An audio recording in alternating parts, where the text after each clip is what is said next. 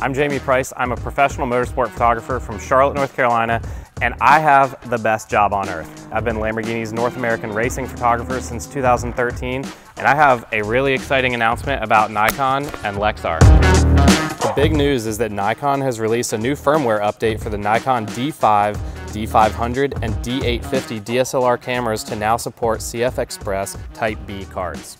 Car racing is all about speed and quality and performance. You're not going to win races without all of those things, and to be able to cover car racing, you need those things as well. I need to be able to rely on my equipment no matter what time of day it is, no matter what the weather conditions are. I'm taking thousands of pictures, and memory cards are one of the most important things I have in my arsenal. Here's how to upgrade.